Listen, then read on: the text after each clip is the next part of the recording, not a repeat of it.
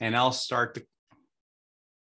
Hi, the recording's started now. My name is Mark Morales, and I'll start the presentation here, introduce myself and Eric, and then we'll get on with showing you some slides and then a demonstration and discussion about application security. So I'm a partner solutions architect at Snyk, and I'm presently living in the Philadelphia area. I'm originally from Chicago, and I spent many years writing software, including embedded code for automobiles.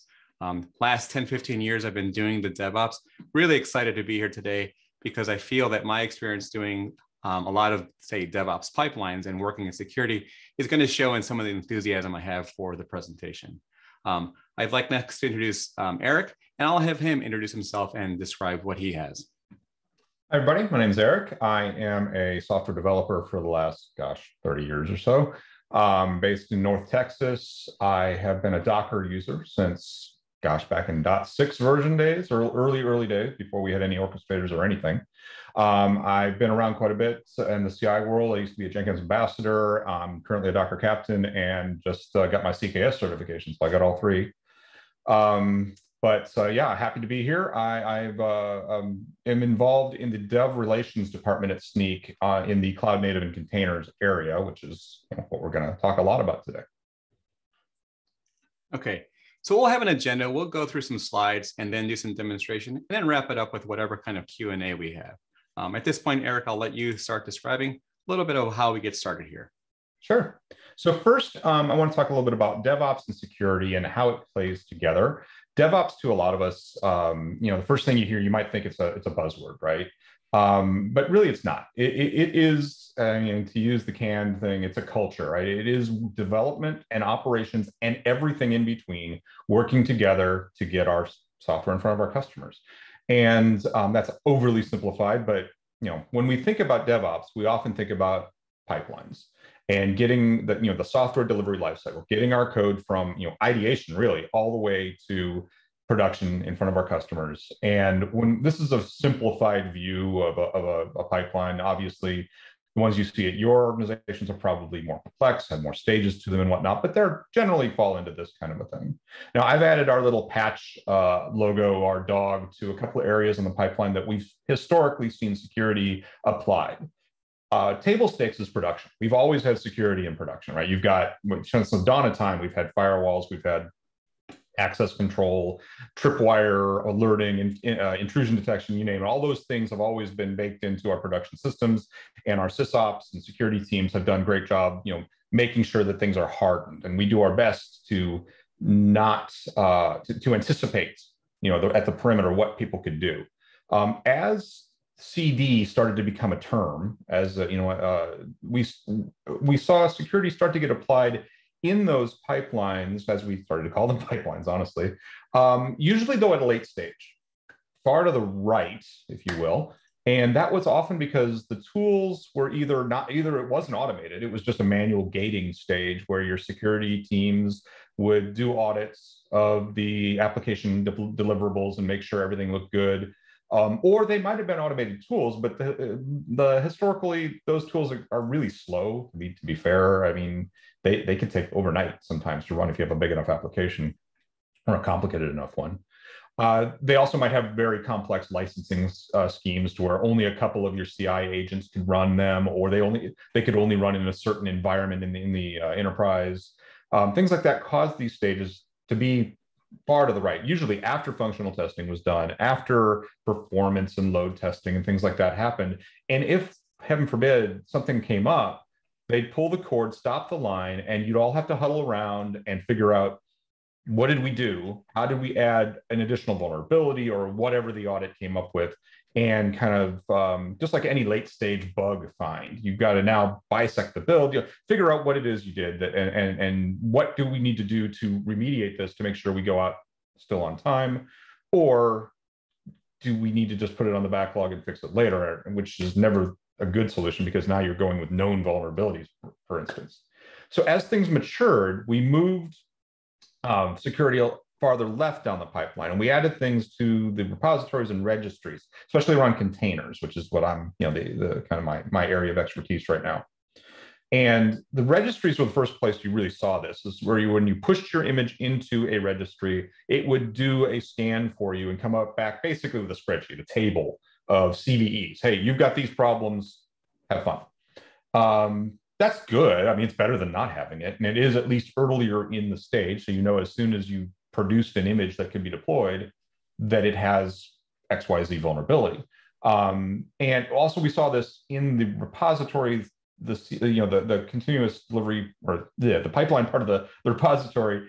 As the image was being built, you could actually do it right there if you had a tool that could be called from your stage. So you could say, hey, build the image, and right before I push it, I want you to look at this system, and hopefully it's fast enough to come back with a decent amount of time, give you the same kind of information. Even better, we move towards our branches and pull requests. So every time, if you're on a Git type of workflow, often you have a pull request, and you will have automated reviews of some kind, whether they be smoke tests or code style checking, all sorts of things like that. Well, this kind of a security product, if it's performant enough, could be applied at that point too. So you aren't allowed to merge to main or whatever your development branching strategy is until you've resolved these problems. And you can apply the same kind of ratcheting techniques you do to any other tests to say if vulnerabilities go up or if severity is increased or whatever, you could restrict that. And that's pretty mature if you've gotten to that point. But the holy grail of this is to get this kind of analysis and scanning all the way into the day-to-day workflow of the developer on their workstation. So all the way on that left box here, the coding.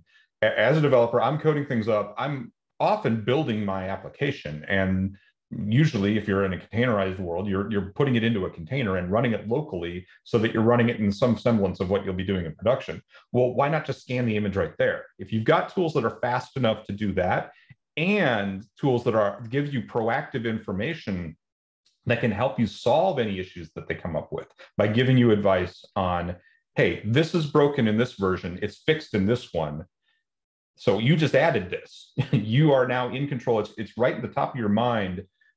I know what I added, and I know I just added this extra vulnerability. I can either take care of it right now, or I can pull my lead over to my desk or onto Zoom, whatever we're doing at the time. And if I need security's involvement, I can pull them in now proactively and say, hey, I'm seeing this, and we need some help understanding the priority of this and the impact of this, and just handle it right then and there. And this is all part of CI, fast feedback. So this is where you hear the term DevSecOps. And yeah, there we go. So this isn't really a thing. DevSecOps, it's a term people use to basically remind you that security needs to be part of your DevOps patterns and world. Just like QA, just like deployment, just like everything else that we bundle under that DevOps umbrella, security needs to be part of the game. We need to invite them to our party, right? Go ahead, next one. So specifically, what are these challenges we face as developers writing containers nowadays? The first one is the increased scope of responsibility that we're facing. So as a developer, as containers started to come into my life, I understood things like operating system packages existed. I knew that, file system permissions and user ID restrictions and things. I knew about all those things from a point of view of a consumer of the advice that my sysops, security, network teams, everyone else gave me, and I fit into their rules. But now all of those things are in my purview because I'm writing my Docker file or my Kubernetes YAML or whatever else that those aspects now are controlled by. It's infrastructure as code or infrastructure as configuration, as some people like to say. And it's up to me now. And while I have those teams available to me to help me, the code is right there in with my application code often. And if I make a change that breaks it, I need to know. And historically, we have a lack of expertise around that. I'm not a AppSec expert necessarily as a developer on a big enterprise application. I'm not a network expert. I don't know how firewalls work, and configuring Kubernetes network policy might be something I'm not familiar with. So we're having to learn these things. And on top of all of this, the whole point is velocity, right? The agile DevOps, CI/CD is all about getting things from ideation to production as fast and as high quality as possible. Anything we introduce to you as a developer that is going to slow that velocity down business is not going to like. In fact, they probably want you to increase that velocity. So we want to make sure that anything you're looking at helps, keeps the velocity up. So let's go to the next slide. So what is it we develop? So we're pretty familiar with the application. We have source code, for instance. So we know we need to write secure source code. We have libraries we depend on, external dependencies, packages, modules, depending on what language you write things in. That's pretty obvious to us. We understand that we need to do that. But when it comes to containers, we now have things like the Docker file, which, as I said before, this is operating system level kind of things. In this little screenshot example, we've got Python. Okay, I know what Python is, but what distribution of Linux is the file system in that container based on? What else is coming in with that base image? What are the packages I'm adding? What are the versions in those packages? All of those kind of questions start piling up, and they're things that we didn't necessarily throw over the fence before because we knew, hey, I know I need stress ng for whatever reason in my application, but the management and maintenance of that was often not our problem, if you will. Infrastructure as code is another aspect. So you might have Terraform or CloudFormation or other things right alongside your code that handle the wiring together of all the infrastructure under your app. That adds some complexity. And the granddaddy of them all, of course, Kubernetes in the container space, is this massive API that changes 3 times a year now, and it's complicated to be honest, and it's been enough to get our apps running in this that we might hyperventilate. But keeping it hardened on top of all that can drive us crazy sometimes. So go ahead and go to the next slide, Marco. So I'm going to hand over to Marco right now to talk a little bit about some of the ways we can mitigate both container as well as other aspects of our security in our apps. Yeah, thank you, Eric. So I'll start transitioning here to the demonstration. I want to give you a little bit of context, right? So I have some bullet points item. We are going to be looking at a repository, the vulnerabilities, some fixes and things along the way. Eric and I have enjoyed developing this story because we're using a newer repository. It's a Java application. It's named after our popular line of vulnerable applications called Goof. So it's Java Goof. We will provide links to the repository and our documentation and other things for the folks during this session as a cut and paste. And it's also going to be shown on screen. But I'll go and take you through a journey now where we're going to use a couple of different tools. And as Eric and I were developing this, we said, well, what do we want to show? Let's show a little bit of everything, right? A little bit of everything here is, yes, we're going to have a Java application. It's going to be in Maven. It's going to be hosted on Atlassian Bitbucket Cloud. We're going to have a little bit of Docker, some pipelines. We're going to be deploying to AWS ECR. And in the end, we'll have an EKS cluster. There's probably some other stuff that I may have missed, but the idea here was to kind of do this in your language, the audience, in ways to say, like, I've seen those things, I've done those things.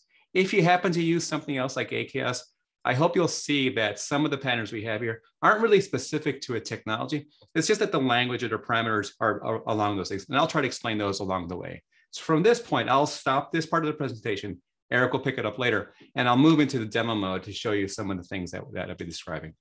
And as always, because we've enjoyed developing this demonstration, if you have questions, pop them into the slide. Eric and I will try to read to the best of our ability. And if we need to answer right away, we'll do our best and do that. So what I actually had in the first tab is this is going to be the original source of truth for the repository. It is on GitHub. We will give you a link, and it's Java Goof, and we have some nice documentation. What I did is to work within Atlassian Bitbucket to kind of give it like a different feel. So you and your team will have a set of repositories, and I imported this directly from GitHub and have it in here. Has all the stuff. Many of you may have access to your own Bitbucket, and I encourage you because we will be putting out a workshop that has all the steps already there. We're almost there. We may be ready as early as this Friday. But here we are as a developer. I may look at the webpage. On the one side, Eric did mention about the IDE. I use Visual Studio Code. It's my preference. I do have the Snyk integration. That's something I do. And I can see some of those details from the IDE, but we're not going to cover today. I also horse around with the CLI. We know that some people like typing in commands and seeing the results in JSON format. That's actually something that we do and support, but we're not going to dive into that too much because we feel the visualness of the demo and explanation is. But I do want you to know that's available to you if you want to just kind of do your own JQ and whatever else you want to do to process the results. So I have my repository. I can scan it, I can look at it, and I can feel like I am contributing on a team. One of the things I did is I onboarded the Snyk integration in a separate time. I've actually put out a couple of videos that show how you do this in a couple of minutes to just plumb in Snyk, and then you get this nice little word that says Snyk on the side, which used to be the word security. Clicking into it is going to be how we start our journey. So I'll click into here, and I'm going to see a summary page of the vulnerabilities for my application. So here's a couple of things. One is, I mentioned we have a Java application. It is a nested Maven project. And for those Maven people out there, you'll kind of recognize what's happening. Oh, I can see I have a parent POM, and I have some dependent POMs in here, and we kind of speak those. Those are what we're going to call as projects, because we look at your code from that perspective, and we generate results. We also have some things like the Docker file, which we're going to speak to next. But what we're trying to convey here is we'll look at your whole source tree and kind of try to do our best to just put details around it. And you can see, I can see summary lines at the top. I have 1,000 vulnerabilities, and I have them in different colors for criticality, critical, high, mediums, and lows, which is stuff that people like. If you pay a lot of attention, you'll notice that the top level POM at the very bottom of the list has zeros across, because it's pretty clean. It's the stuff underneath. We can go into each one, but we're not. I do encourage you at some point, if you want to try it, check it out and see the results, and we will give you instructions. I'm going to focus right now on the Docker file to give you like an example of some of the things you'll see and what you should expect as you do your DevOps and you do your security with the solution. So clicking into this, I'm going to bring this inline presentation page that shows all the vulnerabilities for the Docker file. Eric has mentioned things that, we have code and infrastructure and other things. This is along the Docker file side. And the readout I want to give you here is, what we're working hard with, as part of the efforts we do to make things better for the community, is we're trying to give the development teams the right information so they can make decisions more quickly. I've used a bunch of different tools, as you have. And sometimes the docs are good and sometimes they're not, and so on. What we're trying to do is say, well, let's put ourselves in the mindset of a developer. And what are they going to know? They're going to want a nice summary. So we're trying to do it at the top, right? You see the duplication of that summary line with 66 critical and the other numbers. One of the things we do right out the start is we order all these vulnerabilities by this score. And as you click into the different information icons for the different ones, you'll see things that contribute to why this score is 714. Sometimes they get really high in the 900s, and sometimes they're very low. For this one here, what we're telling folks is this has a high score because it's critical, and there's a fix that's out there. We have a great talk track that we do externally and even internally, where sometimes there is a vulnerability, but there is no fix yet available. Other things that you may see as we dig into other ones is that some vulnerabilities have known exploits, and we'll list it out there, or the exploit is only available as a proof of concept, or there is no known exploit, and that changes the scores.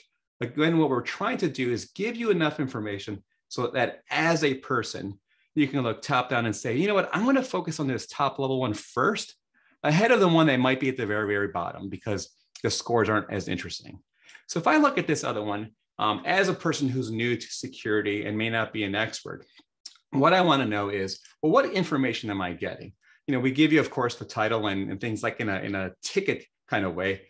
We also give you links, and I'll click into them. I may not navigate into them, but these are links to external databases that back up the way this vulnerability is described. We have our own database, but they're all publicly available, and we have other ones that we use. And what we've learned is that folks that are highly motivated to kind of really understand and say, I just want to know, what does it look like to get this detail? And how do I understand what I'm being given so I believe it? What is that information? And so we have those things available for especially the first time users, to gain confidence that what they see actually means something. And you'll see that as a common pattern that, different vendors and tools, us, Atlassian, and so on, they try to refer to third parties or sources that say, don't just take our word for it, take the industry's word to say that I am making the right decision. So now you have some backing. And after a while, we hope, regardless of how you use security, that you build up enough confidence to say, I can start trusting the different vendors, including Snyk, that they're telling us the right thing. And when you do that, then you can start working on the real part, because someone's going to say, look, I get it. I believe you. What do I need to do? And this line that I'm going to highlight here is kind of like a signal to the developers who are now just dying to make a change in code. When they see this guidance, you have this vulnerable version is 1.18.5, and we know it's fixed in this newer version, people may automatically say, like, I know what to do. I know to change the Docker file. I know where to modify that line. Let me do that right now. And that's totally okay. That is your prerogative. I'm going to show you a little bit later how we make that a little easier, but we're trying our best to convey the right information so that your teams can do the right thing. There are other ones that we can dive into, but I want to switch from here and click on the Visit Snyk link to show you just a little bit more detail, because this is something that people will do if they want to dive even deeper. The first one, of course, is a nice presentation. I get this synopsis and I can start talking and socializing with my team.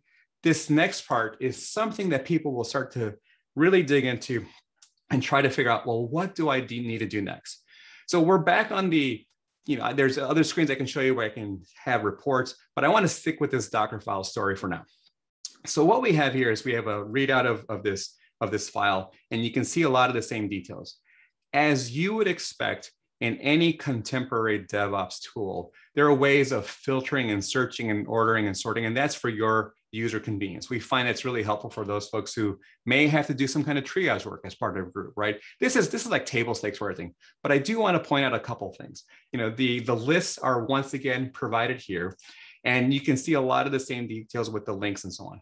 But there's a couple of things that I do want to draw attention. What we've learned, and we're working all the time to make it even better, is that during the triage process, sometimes folks will say something, well, you know what? I'm in an Atlassian shop, and I value this vulnerability really a lot. I'd like to create a Jira issue. We do offer it as ignore for those cases where someone says it's not a vulnerability. But rather than say that, let's see what happens when I click on the create a Jira issue. As for those folks who have done this before in other tooling and environments, the outcome, right? That the idea is that we're just going to fill in some of the last minute details. In this case, I'm going to assign it to me. This is my test project. But in your world, the access will give you the right project and you can do this. And you'll see all the details as you expect are going to be auto-populated. And the reason you do this in any tool in the DevOps universe will have this behavior is we're trying to make it easy so that your teams aren't doing the minutia, the little things that are kind of annoying, and you just get to work a lot faster. If I click on this link here, we'll bring up the Jira ticket. You see it's a low number because I have a brand new project for this. But the idea is that as we navigate in here, get all the links, and your team, when they're driven by Jira issues and maybe grooming sessions or however you call it, that's a behavior that we would support. We're not here to tell you, but we will support you in that kind of behavior. And you can see the link is on the page at the bottom. Now, we know this is real. The last part on this part, and there's always more, and Eric, if you want to let me know if there's other stuff. The last thing I want to show you is, one of the things we've learned is remember when I mentioned how the developer may look at the guidance and say, I know what to do. I know how to fix this. Because I know where in the file I need to change things. I wanted to show you something that we've been working on over time to make it even better for the folks. And here is this idea of the base image. The results from this video today may change at any time because there's always a newer base image. And so I may have guidance that you're going to see, and you may already be looking at the numbers on screen. Tomorrow, it may be 8572 for all we know. But the point is, we know, because we're working with Docker and other folks, and that's a tool that I did not mention up front. We're working with Docker to find out what are the different images out there and what are vulnerabilities, and can we give a nice message to the people on the other side so they can say, I have information I can use to make the best decision. So you see we have this current image of 8521, and we're recommending 8571. We also have other ones, and you'll see the vulnerability count drop from 634 to something smaller.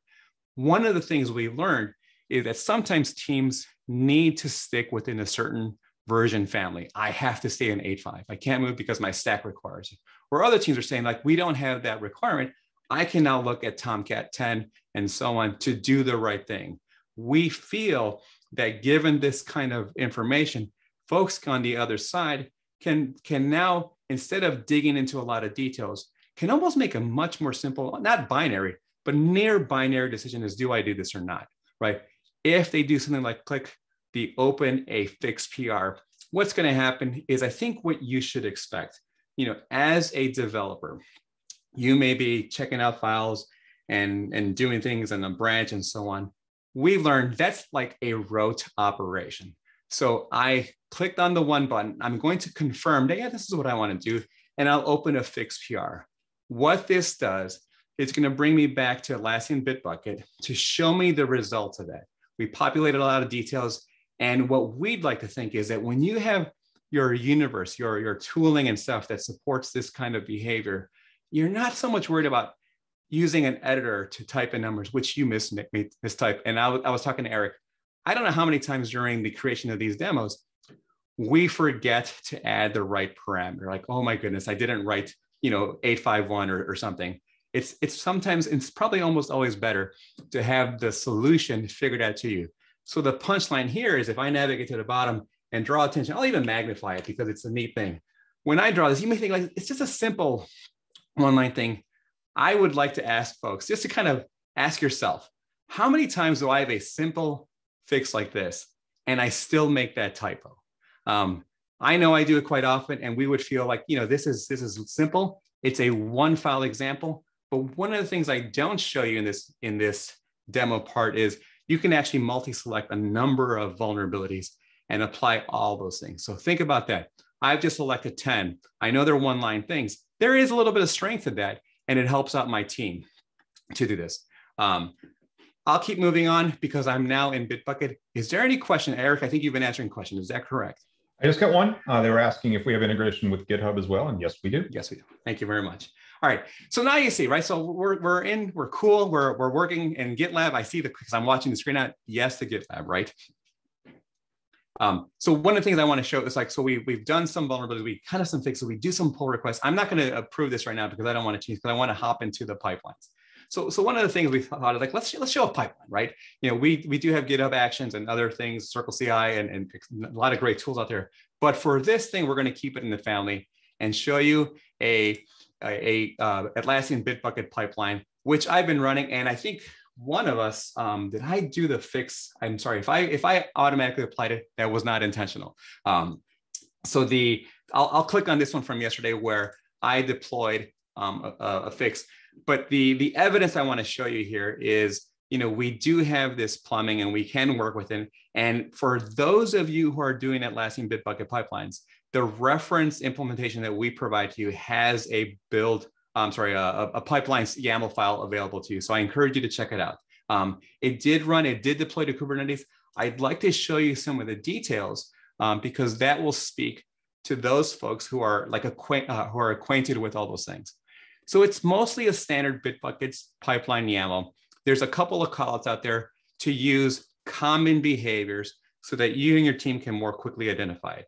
So one of the first things I have, just to do a quick shout, is the first couple of things, the first couple of stages, they're just pure Bitbucket operations. We do a checkout, we do a Maven build, we do an Atlassian scan. That's something that we feel is a good best practice. And we would encourage folks to always consider having some kind of operation like this because, it's a sanity check.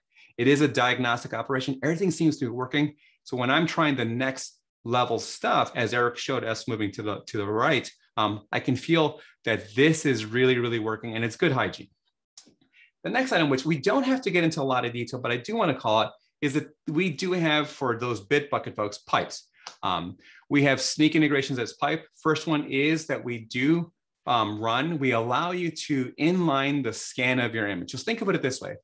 Me and my development team, we're building these containers. I feel really great, but I want to include the automated pipeline response of a scan for its results. And we have that, right? And if I were just to draw a little bit of attention, not for detail, but just for kind of like the visual, if I highlight these lines and show the pipe, it's not a lot of detail, right? It's just some configuration data, versions, and so on.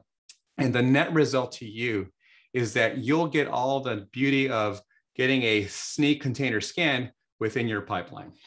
The other one here, for those that are acquainted, is we are, I'm just using an AWS ECR push, right? I learned a lot, in this process, and, it's exciting to see the registry, and it worked.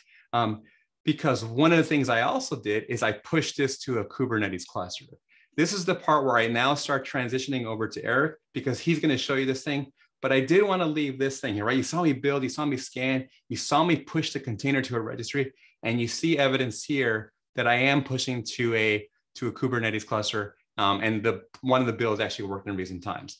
At this point, I think, Eric, if there are questions, I can start the movement over, because I wanted to just finish off. We're carried through, right? We're in pipeline mode. Let's start seeing some stuff working in a real running container, because the application is running. Any comments? Eric, are you ready to take over? Yeah, I'll grab the screen in just a moment. There's one open question about if we support things like Yocto. I'm not personally familiar with Yocto. I just looked at the page real quick. And let's hold that question until after I do my demonstration, and you can see if it fits in or not. And if not, I'll look into that and I'll tweet about it over the next day or two. Okay, thank you. I'll stop sharing, Eric. You can take over from here, and I'll start answering the questions on your behalf. Cool. Let me get my screen share going. I actually have opened, somebody else had asked if we support a few different things, and I just wanted to address those real quick. On-prem support is possible. It's not in the free tier. It is in the enterprise tier for on-prem. If you scroll down, you see all the differences. Everything I'm going to be showing you and demonstrating today is in the free tier. I'm DevRel. I'm not in sales. I don't have a quota. So I'm going to show you what you can do for free today. You can sign up for a free account and do anything I show you without having to pay for a thing. If you'd like to pay us, we'd love it. that's obviously. But the other thing, people were asking about integrations. So if you create a free account, and this is probably available on the main website, but if you go into your apps and go to integrations, you'll see the tab integrations, all these different integrations. GitLab was the other one that was asked about. Yes, that is in there. We have integrations with various container registries, including the big ones like Docker Hub, ECR, GCR, so forth. We have some container integration. The Kubernetes piece, that is part of one of our paid tiers as far as monitoring a live Kubernetes cluster. I'll talk about that a little bit, but I won't go into it. And CI and IDE plugin, all sorts of stuff. So that's enough about that. So let me jump back to my other screen. So let's talk about this. So Marco was talking about the Tomcat version, the base image version. And let me set the scene. We're going to do a little mock play here, right? We're at a company, and we are a Java company. We have a Java EE app that has been making us money forever. It's the world's best to-do list.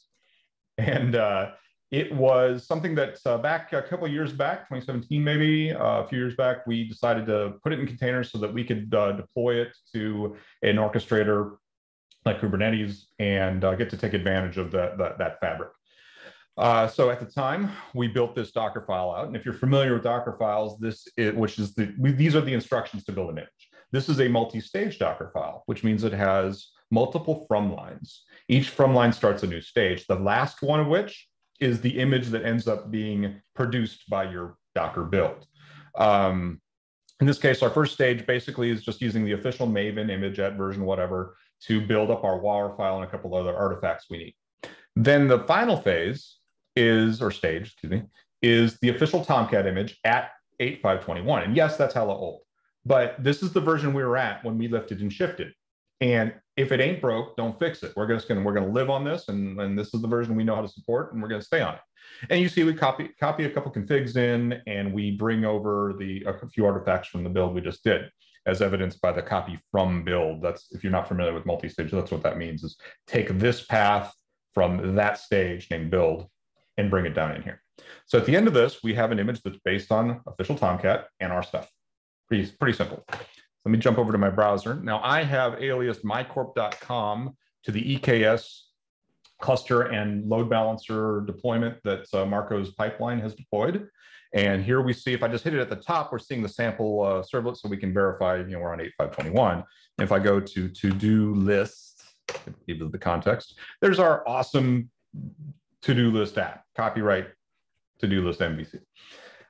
We're actually not concerned about the app at this point. Yes, if you go look at our repository after all this, there's a ton of things you can play with in here. The struts is in here, so you can do the Equifax hack. There's all sorts of stuff. But what I'm concerned about is containers. I'm specifically concerned about the Tomcat container. So if I take off my I work for this company hat and put on my black hat, I'm looking for things to exploit. And what I may be doing is looking at, this is Apache's official vulnerability fix list for Apache Tomcat 8. And if you scroll through here, you see all sorts of goodies, denial of service vulnerabilities. What do we got? WebSocket denial of service, blah, blah, blah. There's a bunch of them in here. The one that's interesting to me right now is the remote code execution vulnerabilities, which means the ability to run remote arbitrary code on somebody else's server. And if I scroll far enough down here, you'll see here's one that was fixed in 8.5.23. Details about it. This means that anybody running on a version of Tomcat in the 8.5 family older than this could be vulnerable. Now, if I click on the CVE, I've already got it open here. This is our Snyk vulnerability database. Again, this is just like the MITRE database, but just we've added some extra niceties to it and interesting information. I could dig into this and I could look at what exactly is the problem, and I can start researching this as a hacker to try to get it. But I noticed there's some exploit DB links, and one of them has a Python script. Now, I'm a middling Python programmer. I'm okay, but I don't even have to know what this thing does. And I can just grab this and apply it. Now, what it does is it's a proof of concept. It says, give me a web endpoint, a URL, and I'll tell you if it's vulnerable, and I'll put a POC exploit out there. Let's give it a shot. So I've got, in this shell, a couple aliases. I've got one called check that is going to hit mycorp.com. Now, imagine that I've got this running in some kind of like old school war dial, or looking at different endpoints on the internet that I think might be running Java app servers. And I have this one in my list. I hit this one, and sure enough, it says it's vulnerable. This is just the Python script unedited. I just fed it that URL. And it says it put in a POC JSP. I'm going to jump back over to this page. And let's look at POC JSP. It injected that into this website. Now, all it is a bunch of A's. That's not very nefarious by any means. But the fact that I could inject a JSP into a running Tomcat server that's not mine, that I have no shell access to or anything, it's not good. You can imagine what else you can do. In fact, if I run the other half, the other alias I have called pwn, and go back to, get my right keys here. I'm going to change this from POC to PWN. I get this nice little form. Let's type something, pull env. These are the environment variables available to me in the container. I don't even know what in the server I'm attacking right now. And I can look at this and I can say, there's the host name of the machine I'm on, Tomcat version I'm on, Kubernetes port. I'm likely in a container on a Kubernetes cluster. Service host, Kubernetes port. That's my API server in Kubernetes. Now, I don't have time in the hour we have to actually hack the cluster. There are ways to get at the Kubernetes cluster if a bunch of perfect storm things happen and things are available to me. But let's see what else I can do. Let's check, who am I? I'm root in the container. I love being root in the container because even though I'm contained, that means I can do some more things. Let's see if I can, I should be able to ls-ltr etc. Sure enough, I can see everything. That's obvious. Anybody can do that. But let's see if I can do this. Etc who. I guarantee, okay, this standard out, there's no return, so it didn't return anything. But if I do that ls-ltr again on etc, you can see a foo file was just created. So I have root access to write to etc. I have a read-write file system, most likely, because I was able to write to etc. In fact, if I pull, let's see, I can root df-h, I can see what file systems I've got. Oh, look at this. What's here? Let's see what that is. Oops. That's a directory with a token in it. Now, I'm not going to show you my token. That is my Kubernetes service account token. Now, I know just because this is a demo and it's nothing super secure, that's the default namespace service account token. With that and a little bit of cunning, I can start talking to the API server and start finding information out. Let's do something else. What else could we do on here? Okay, nmap doesn't appear to be installed. Standard error doesn't come out of this JSP hack. But let's see, can I get out of here? Curl hts google.com. I got a redirect, which is a good sign that I can probably get out of here and curl down things. I could bring down my own executable. I could bring down my own JVM. I could bring down hacked Java files to stick into your web app. In fact, I could probably, if I do a pwd ls-l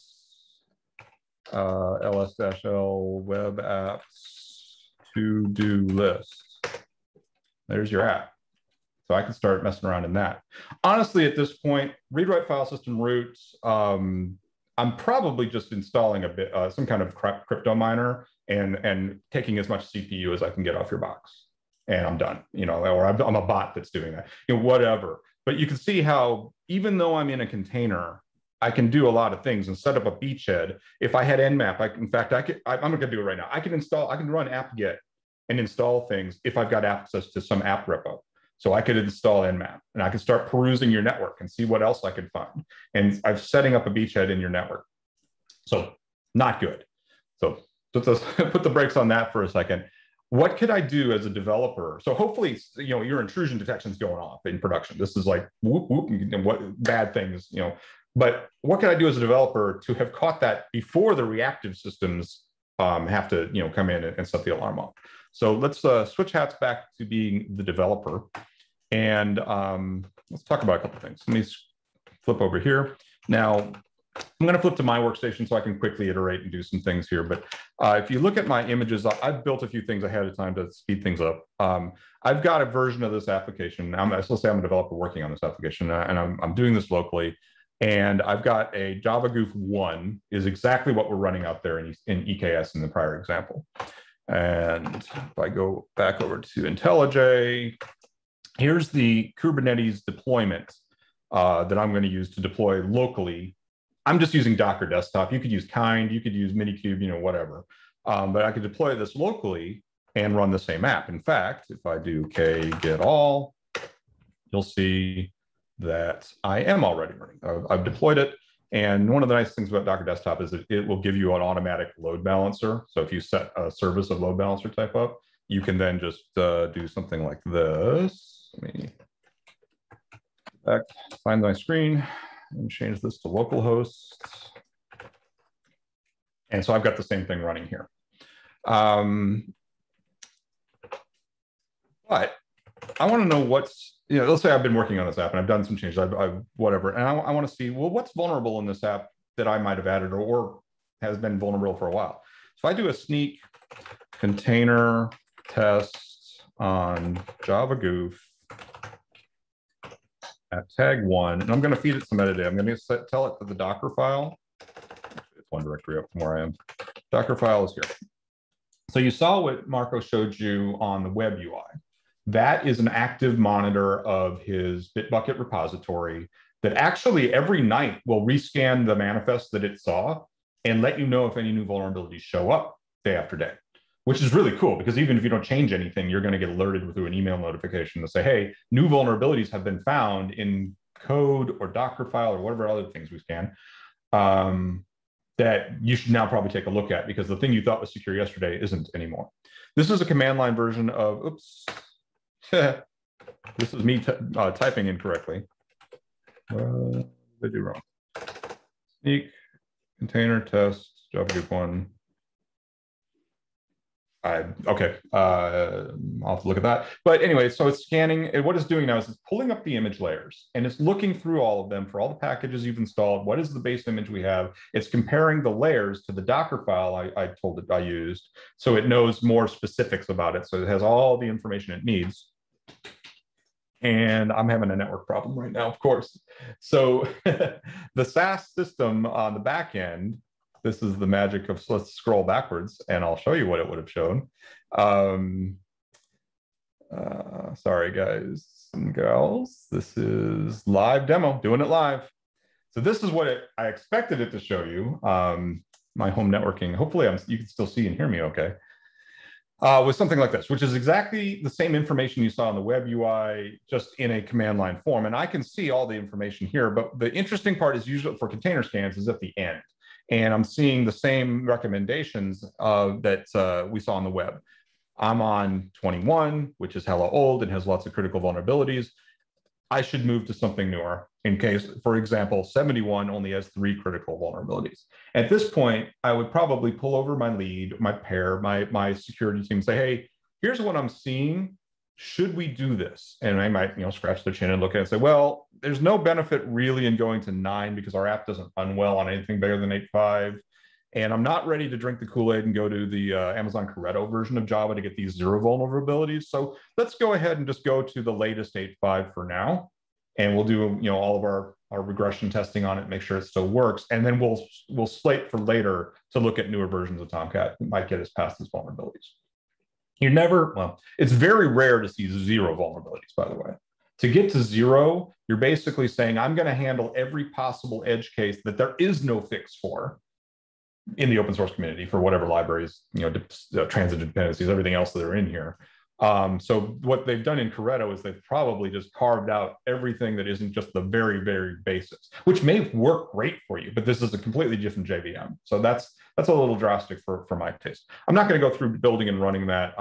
You just have to believe me that works because I don't want to, we're getting low on time. Let me jump back to my slides though. We're going to talk a little bit more about what you can do to protect yourself in depth against things that may not be known vulnerabilities. So there may be 0 days out there. There may be vulnerabilities that don't have a fix that you can't get around right now. And what can you do to help mitigate that?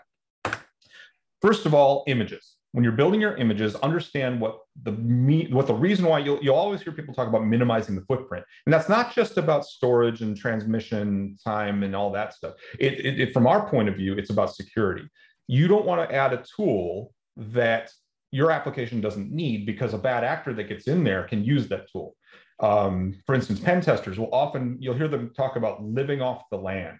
That means using executables and content that are on the machines they're trying to exploit so as to try to avoid triggering alerts.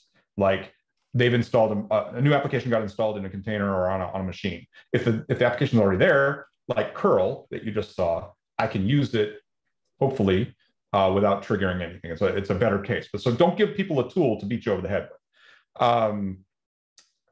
Understand how layers work. So if you're new to containers, the images are made up of read-only layers. And each one of those lines in a Docker file roughly is the equivalent of a layer. If you just said rm curl, you run rm curl to remove curl from your image, it's gone from the container's file system at start. But if there's another exploit that allows me to somehow get access to the host's file system, let's say somebody bind mounts in var, which would be horrible, but they might. I can get in there and look around under var lib docker or containerd and see layers that are historical in the image. So I can get at those tools that you may have thought you removed. Understand different build strategies. So multi-stage is a great tool. Use it. You might also look at other tools. So if you're a Java shop, you might look at Jib. Jib is a great tool for building containers that's 100% JVM based. You don't even need a container engine to do the build or any special tooling. You just put it right in your Maven or Gradle script, and a container will be built out of it. You can drop it to a tar. You can spit it to your registry, do whatever you want. And there are other tools like that. And if you attended KubeCon or if you've been at all involved in any of the CNCF discussions over the last 12 months, you'll know that secure supply chain is the buzzword of the year. And it's not just a buzzword. It's things that those of us who worked at Docker and other places in the past have been harping on for years. We need to pay attention to where your artifacts come from, and images are artifacts. So don't deploy anything to a server, especially to production, that you don't have an audit trail for, a chain of custody.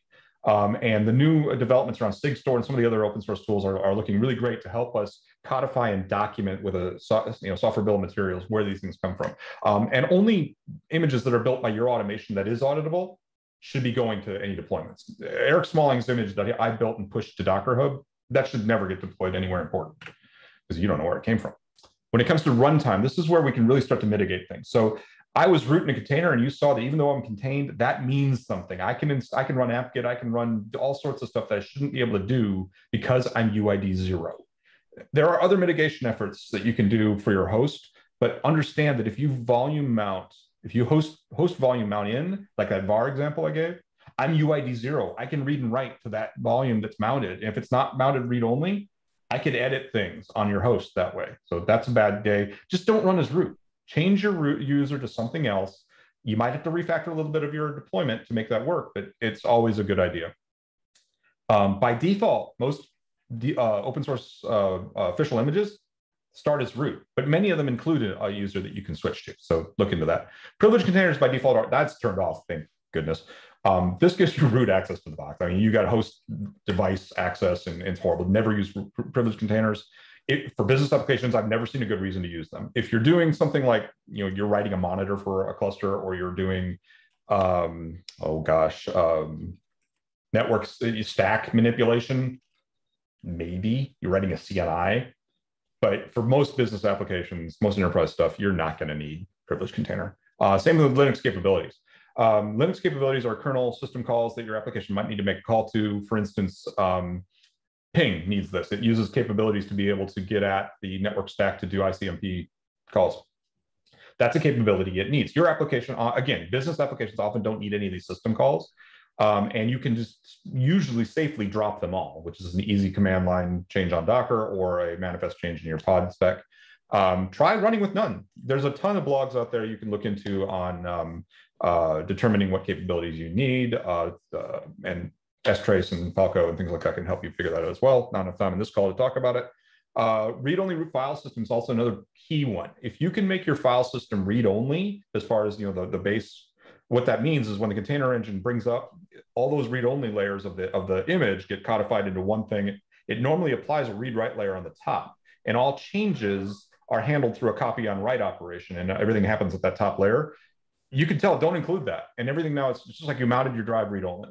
If your app can run that way, do it. If it can't, figure out how to make it do that, because immutability is king. It's one of the 12 factors, so you should be doing it anyway. But mount host empty DIRs for work DIRs, or do things that, as you can to make sure that you can get read-only if at all possible. Pay attention to your volume mounts as well. Make sure you're not overextending those privileges.